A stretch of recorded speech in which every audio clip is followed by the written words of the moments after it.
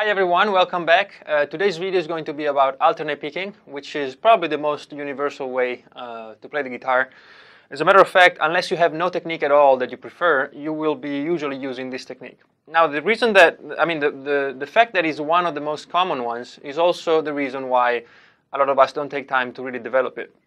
And one thing that has to be said about all techniques is that a technique is just one of the tools. So you learn it and you perfect it, and then you don't really have to use it. The reason we want proficiency, with all techniques is that once you're improvising or composing, you really have to have all these tools available to you like that. And then when you're actually sitting down and figuring out the phrasing for each thing, then you can actually, explore new ways to play it and maybe give it a little different sound. But alternate picking is really the one technique that will pretty much get you out of any problem you might face when you're playing. So if you have to play fast, you have to play slow, you have to play some arpeggios, you can still do all of that with alternate picking.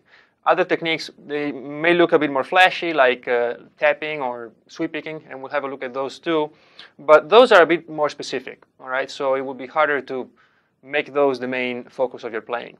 So alternate picking is really the one technique that you really have to work on. And so today we're going to look at that, and we're going to start with the mechanics of the picking hand, and we'll take it from there.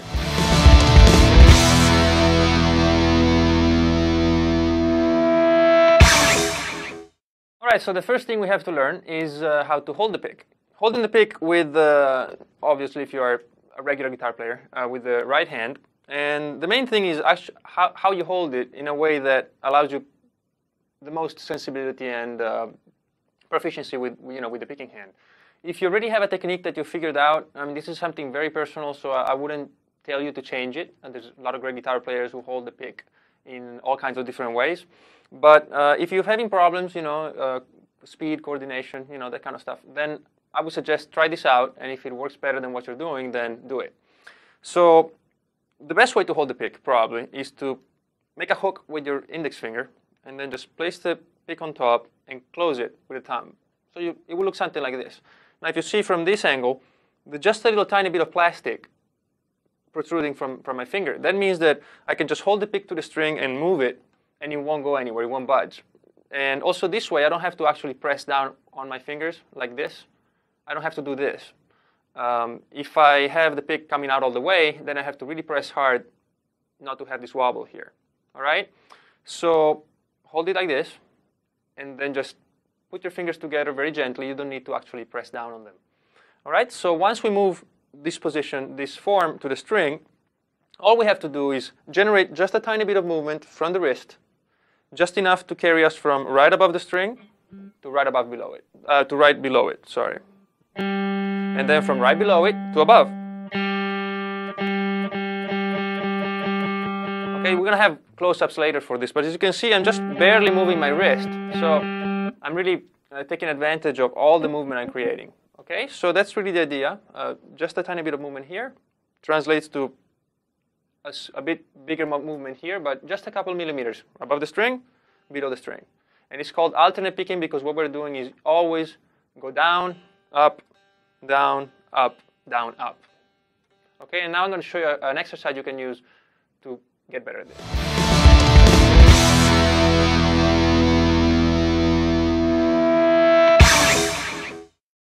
The best way to go about this is to actually start with just one hand, the picking hand, and then try to coordinate it with the left hand. So now you know how to hold the pick. So all you have to do now is kind of learn the mechanics of actually playing the string.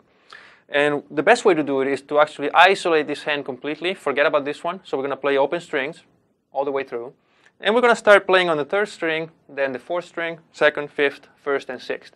Now these will be separate exercises. You don't have to worry about how you go from one string to the next yet. All you have to do is get used to the fact that each string will have a different feel because they're thicker, or they're lighter, or because they're towards the end of the guitar, they're towards the top. So, your whole coordination and, with your body will kind of change in relation to where your hand is. Okay, so for now, all you have to do is just take the third string and play open string, like this. And all you have to do is remember that when you actually play the string, the wrist is actually doing the movement. There's nothing, you don't do any of this. You don't actually move the fingers. You just hold them and just let the wrist go down and then up, down and up. Very simple. And now with time, you try to limit the amount of movement you actually need to play the string. So you should be able to go from right above the string to right below the string. Okay, so try not to do this. Once you play the string, there's no need to carry on with the movement all the way here and here. Okay, just very small. Now you're going to do this in this order. You're going to do the third string, the fourth, second, fifth, first, and sixth, from easy to hard. Now the sixth string might be a bit trickier because you'll find that you have no room to play. If you play in the same position, you'll be muting the string. So just rest the hand on the guitar and play as usual. Okay, so very simple. Just make sure the string goes through here so you don't mute it with this part of the hand. Nothing else. Well, one thing you should try to focus on also is when you switch from one string to the next, always try to play in the same spot. So whatever seems easy to you on the third string, try to keep it. All right. So for me, it's right underneath the first pickup, right behind it. So if I'm doing this exercise, I'll just do it for all the strings in the same spot. Okay. So we're going to see from close up now, so you get a good feel for it.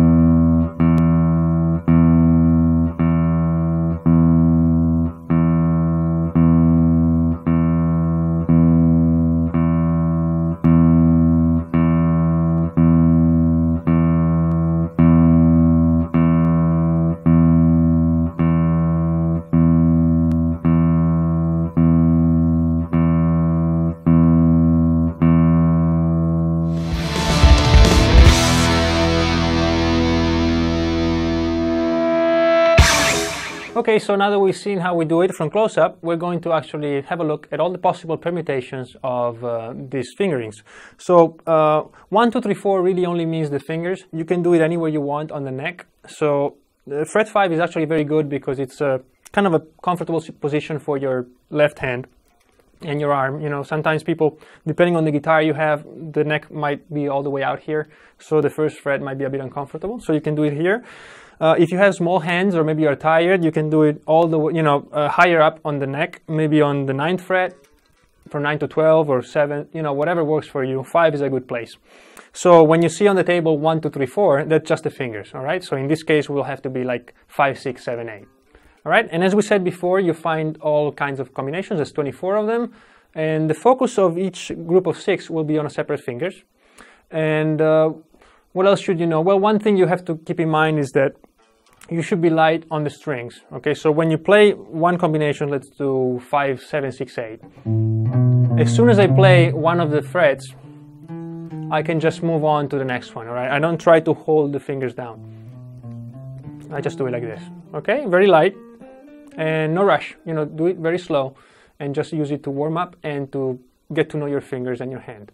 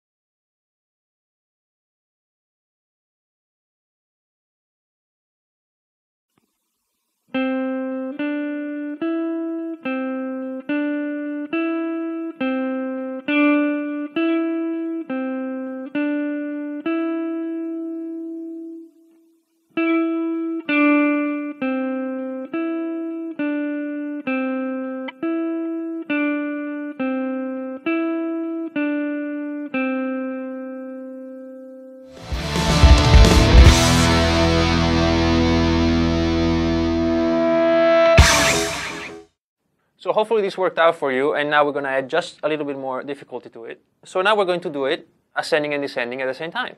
So we're going to play 5, 6, 8, 6. So we're coming all the way up and all the way back.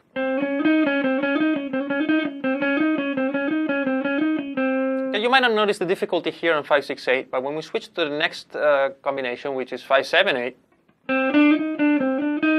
like this, you see that it becomes increasingly harder as you progress with speeds. By the way, now use the table for the metronome, use the one with 4 notes per beat. And when you do this,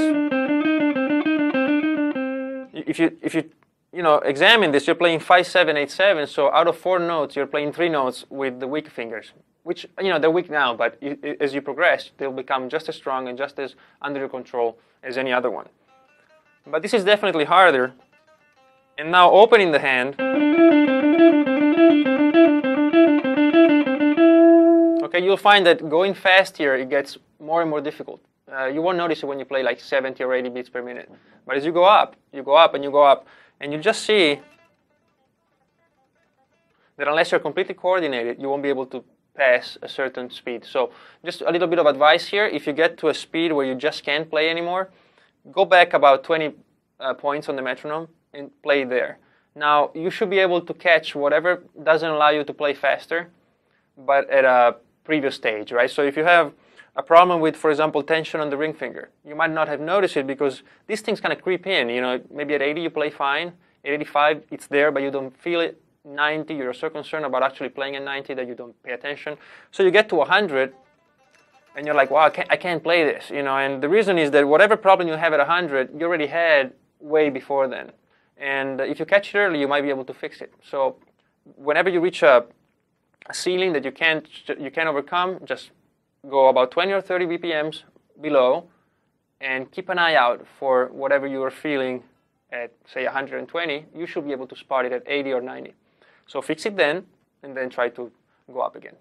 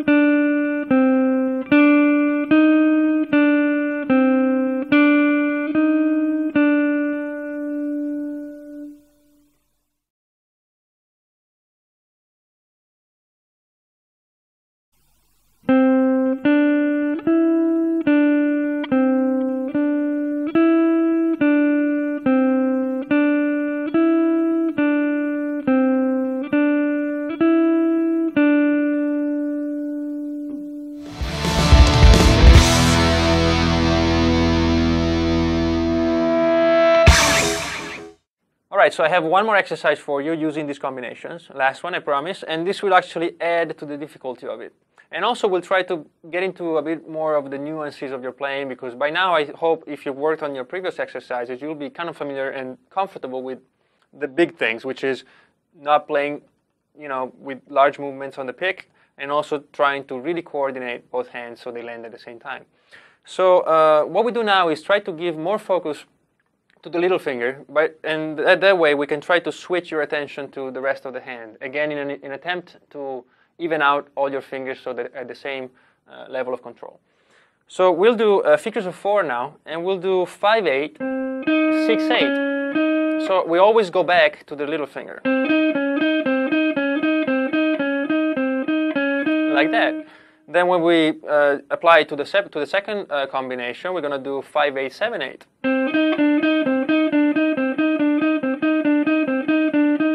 And this is the one that most people find the most difficult. So take your time with that one.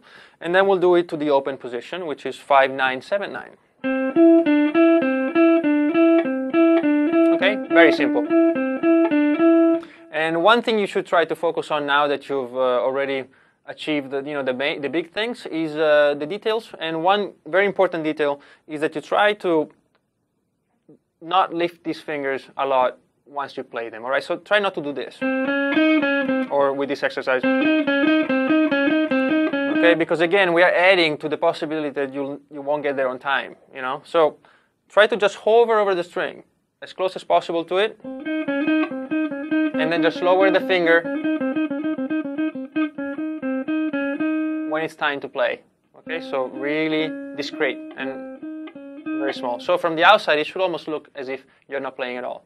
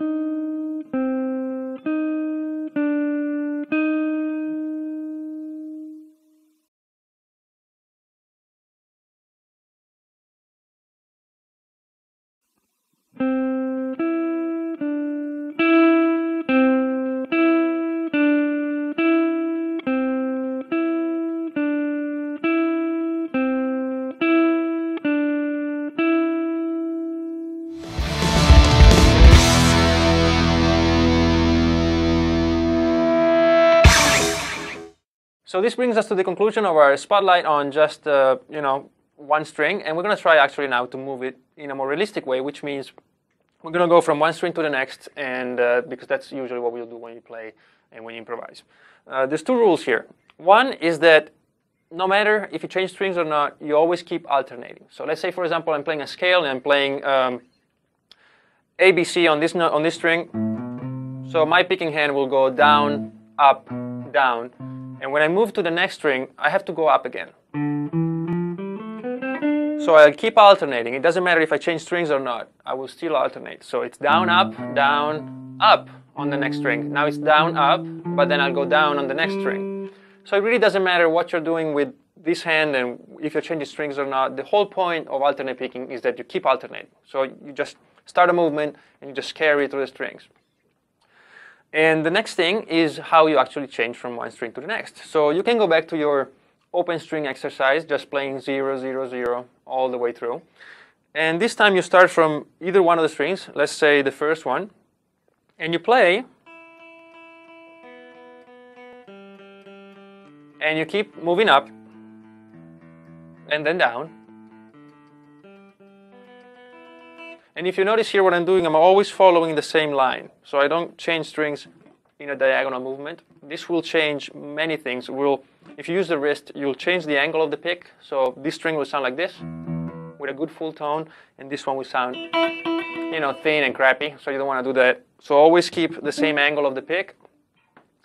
And also, you want to hit the string at the same spot because the strings also change in tone depending whether you play them here, here, here, and if you wanted to play them here. They sound smoother and bassier as you move towards the fretboard. So how you do it is just keep an eye on wherever is good to play for you. For me, it's right behind the first pickup. And hold that line. The way you do it is just simply moving the hand, the whole arm. Sorry, the hand moves on one string, but the arm carries the hand to whatever string you need. Okay, so if I'm doing it with the open strings, see, it's actually it's actually the whole arm that carries me from one string to the next. Okay, so go back to the first exercise with the open strings and do it this time. Play maybe 4 times each string and then move up and down.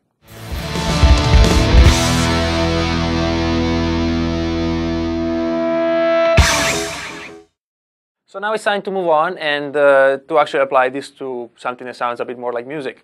And we're going to do it by using a tiny bit of a major scale. So we're just going to play 1 octave. And all you have to do is start on the 5th fret of the 3rd string, and we go C, D, 5 and 7. Then on the next string we do 5, 6, 8. That's E, F, G. And then on the next string, A, B, C, which is 5, 7, 8. So we're using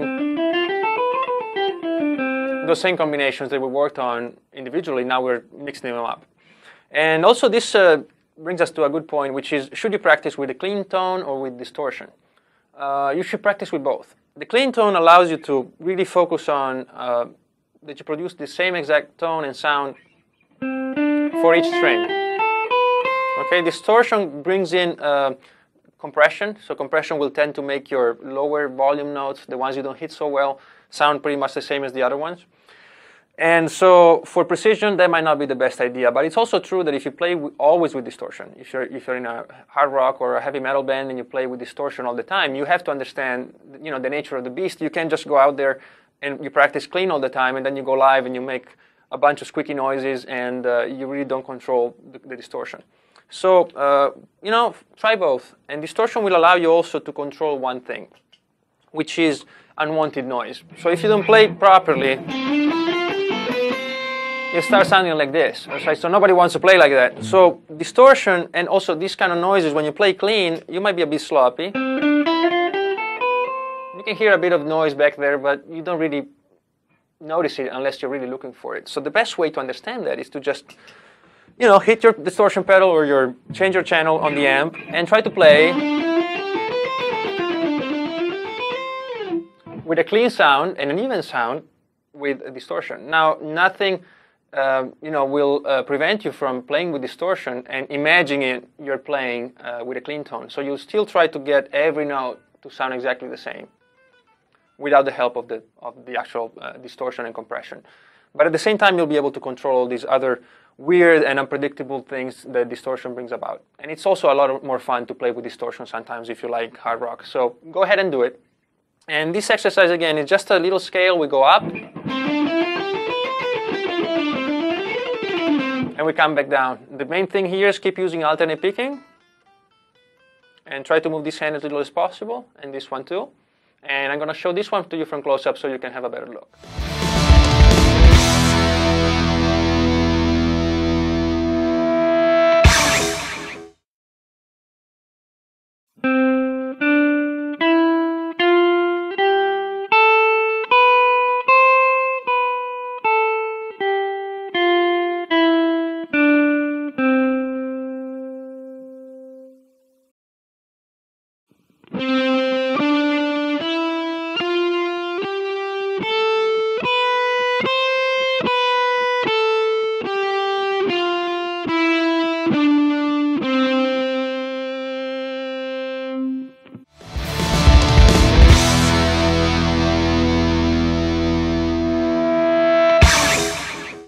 Very well. Well, now we have used the patterns in a more musical way. So now we're going to add one more degree of difficulty, which is using patterns that are not linear. Linear means we're just going from beginning to end, like we did before. So this is linear. Now we're going to alternate, and we're going to do groups of 4. So we're going to play the first 4 notes, then the next 4 notes, and then the next 4, like that. And we have a lot more about this when we do major scales, but for now, you can do it on the first octave. So we play C, D, E, F, then we go back to D and play 4 more, D, E, F, G, and then from E, E, F, G, A, and so on. The main problem here, well, usually you won't be able to play as fast when you play intricate things like this as compared to when you play linear parts. So don't try, don't do it. Just play slow enough that you can actually control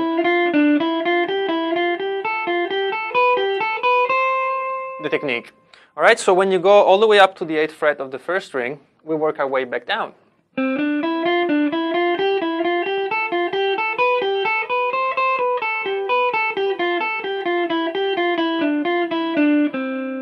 Okay, so throughout, what you do is try to move this hand as little as possible, and the picking hand as well. You also see, now that we're doing this, is that you'll always constantly be moving from one string to the next, and then back, and then again in one direction, then in the other. When you play linearly, it's really a matter of just working your way down the strings or up. Now, if you see the pick, it's kind of jumping around the strings.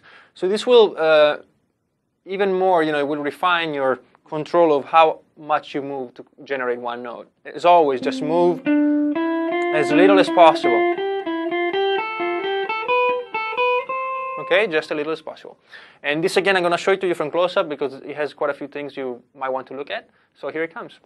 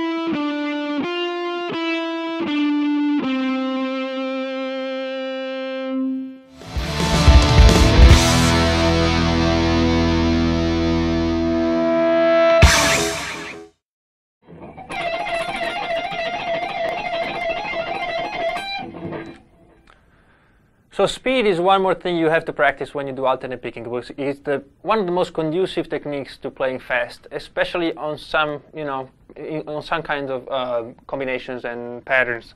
Usually when you want to improve anything you want to do on the guitar, you have to kind of focus on that one aspect. So if you want to learn how to play fast, just do it in a way that is conducive to it. So don't get lost in intricate patterns or changes of strings, all that kind of stuff. Just do it on one string, a simple pattern you're comfortable with, and try to focus on the principle of playing fast.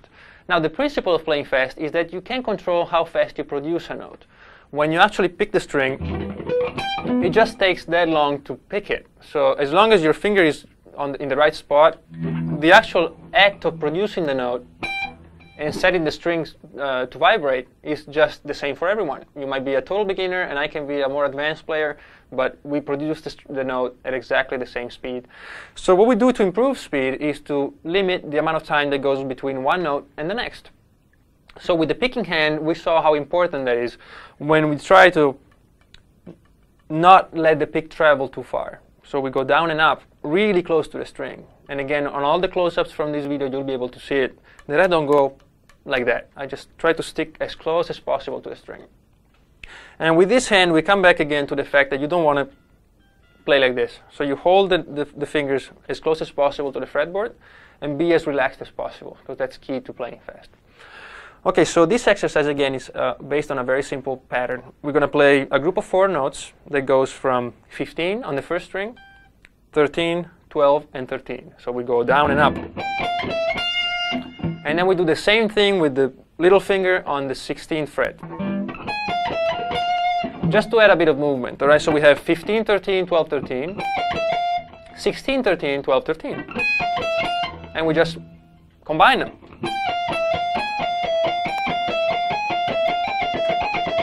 And so as we go with the metronome, we start very slow, we go up and up and up. What we do, and we try to do, is limit the amount of time that it takes us to go from one note to the next, to the next, to the next, okay? So it sounds something like this. I'm going to go from very slow to a bit faster.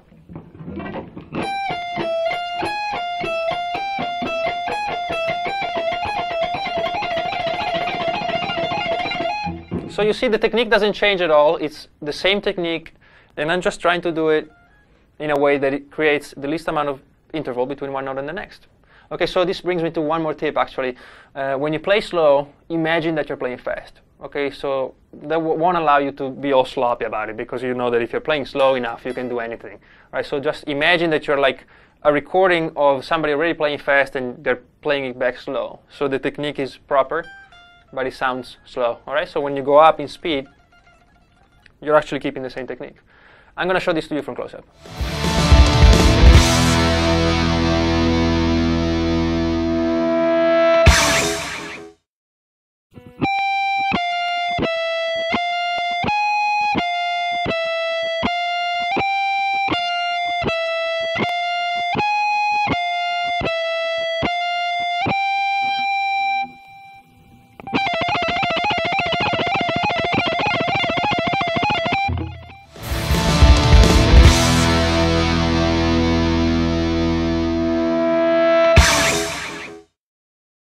So now you figured out how to play fast, you figured out how to play clean, you figured out how to control some more intricate patterns with the strings and the fingers. So now we're going to put it all together, if we can, and do this long run. It's based on the harmonic minor scale, which is a scale that when you start out playing is great, because a lot of really fast guitar players have used it, especially in the 80s with all the shred thing. And it's a good way to start and to do exercise out of it. And so this one is called the A minor harmonic scale. So what we're doing now is use a scale that goes like this. Now the good thing about this is we're actually covering a good chunk of the fretboard and we're using all the strings. But we're not going to keep it that simple. We're actually going to try to create a little pattern. Okay, so the whole thing will go something like this.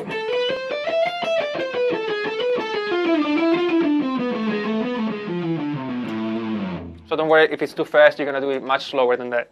And you can see that we're changing strings, we're going forward and backwards, and also we're doing slides. We'll talk about slides later on, but for now, just, move your finger to the, you'll see it from the close-up and on the tablature where you actually need to have it. But when you do it, whenever it's necessary to do it, don't do this. Okay, make it transparent. Okay, you see you're not hearing the actual slide. And the reason is that alternate picking is really all about really precise and kind of mechanical sounding, taka, taka, tak, like that, like a machine gun. So this will kind of detract from it. So let's try to do it.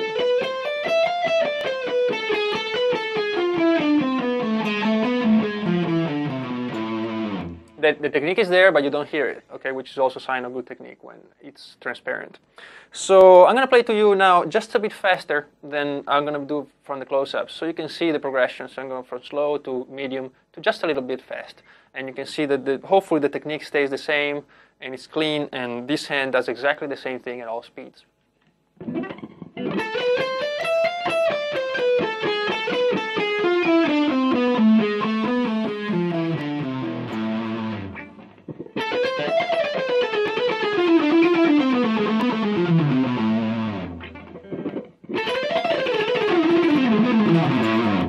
Right, so you see it's really the same thing all over. You just do it faster. Again, limit the amount of time it takes you to go from one note to the next, and you'll be all set.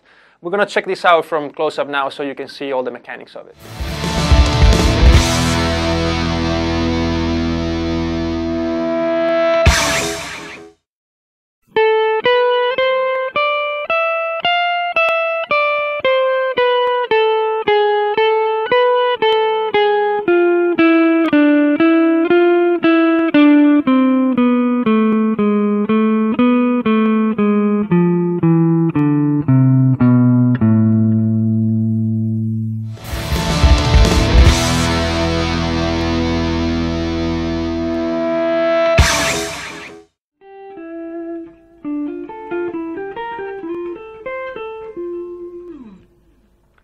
So one more use we have for alternate picking is to actually use it to play arpeggios. Now we're going to look at arpeggios a lot with a sweep picking section.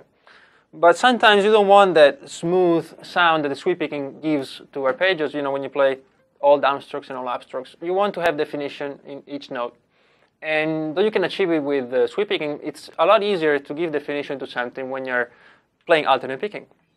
And so we're going to try now a little sequence of arpeggios, and you'll find the tab for it. So we won't go into really close-up detail because it's really the same thing. We'll move these fingers in a way that's as conducive as possible to playing economically, and then we'll use the pick also in the same way we used it for changing strings. And we're going to take an F major scale, and we're just going to play the major and minor triads of the scale. So we'll play F major here, then we'll play G minor, we'll play A minor,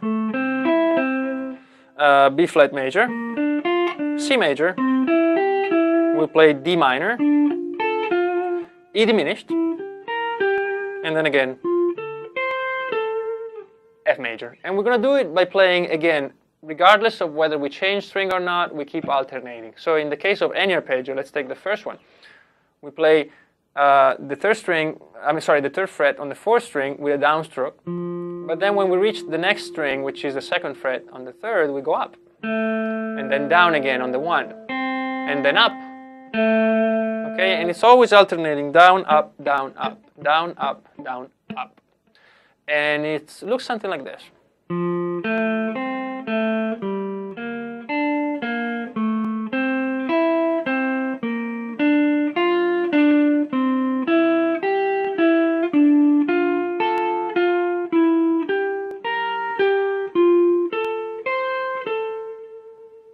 Very simple, and the reason it's hard sometimes to play like this is because we are not used to playing this kind of shapes with alternate picking. So all you have to do is just repeat it a while, and it will get into your fingers, and it will be a very useful technique.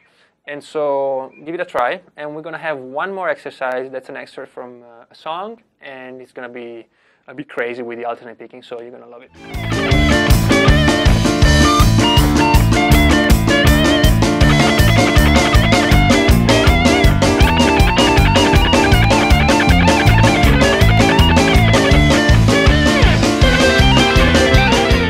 Very well, so what you just heard there is a little excerpt from a piece that I adapted for electric guitar for my first EP, which was called Lords of Time, a long time ago, and it was really just a way to introduce something classical, you know, played with electric guitar. And it was a fun song, and it's great for alternate picking because it's really, it kind of involves everything we talked about today. It involves playing fast on one string for some sections, it involves more intricate patterns, it also involves a certain speed that you have to play this at, whereas you really need to get your hands in order, you know, so you won't be able to do this sloppily, and also this hand will have to move as little as possible. So everything we explained today, you can just work on it, and eventually you should be able to play this at the speed you just heard without any problems. But we're going to go over it now bit by bit, you know, in a very simple way. I won't play as fast, and also we're going to see it from close up very slow, so you should have all the details you need to tackle it.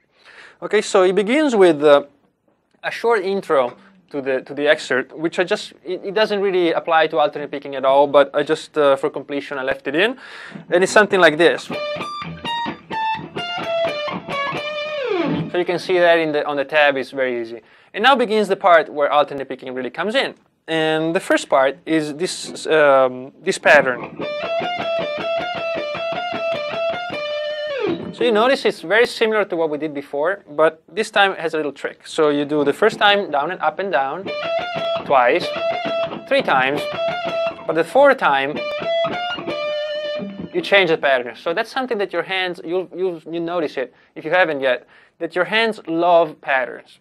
Actually our brains love patterns, and that's how we work and we function. But with guitar, being an expressive instrument, patterns become usually boring and disconnected from your audience. So it's very important that your technique allows you to switch directions and change patterns as often as you like. So this is a great way to improve it. Isolate this part and you break the pattern, okay? And you can play it fast like this and still keep that technique, then you're on your way to mastering alternate picking. From here we go we have this little section, you can see it on the tab, and then we move to the next string, and we have a longer string of alternate picking section. And it goes like this.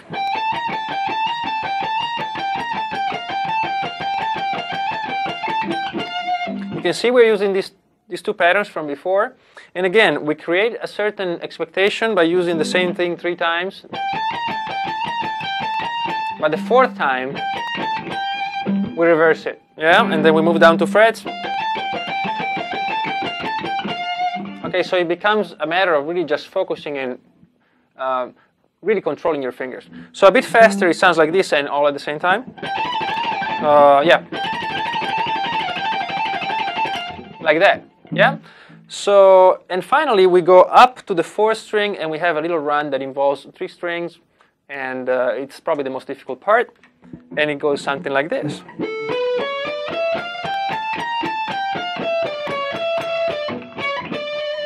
Okay, so again, we saw earlier the need sometimes to slide your hand. So we slide with the little finger. Again, as transparent as possible, don't do this. Right, we don't want to hear that. And then one more thing that you'll find often if you improvise freely is that sometimes, you know, what you want to play is not designed to make you feel comfortable, right? So in this case, I have to move from this group of notes to this one. And at this point, what you have to do is close your hand, you know, really just smash your fingers together and then open it up. And then you will be in the new position. Oh, wrong note there. Like that. You see all this from close up. As a matter of fact, why don't we go straight to it and we'll check it out.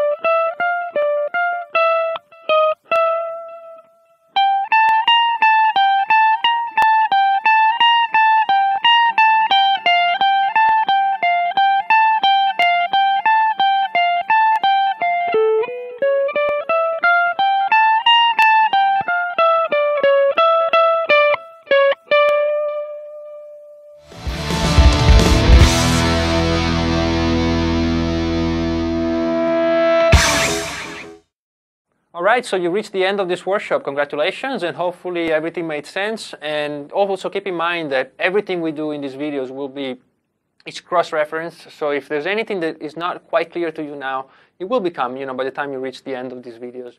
And you can always go back and rewatch them and, you know, reference one video with the next and so on. So don't worry about it too much. And again, we saw alternate picking from the very beginning. So before you do anything more complex, just really try to focus on this hand, open strings, then move on to adding this hand, then more complicated and intricate patterns, and then you can actually improve your speed with those single string exercises. And if you can, by the end of the video, try to tackle the Chardas by Monti, which is a great piece to test your alternate picking. So I hope you enjoyed it, and I'll see you for the next video very soon. Bye-bye.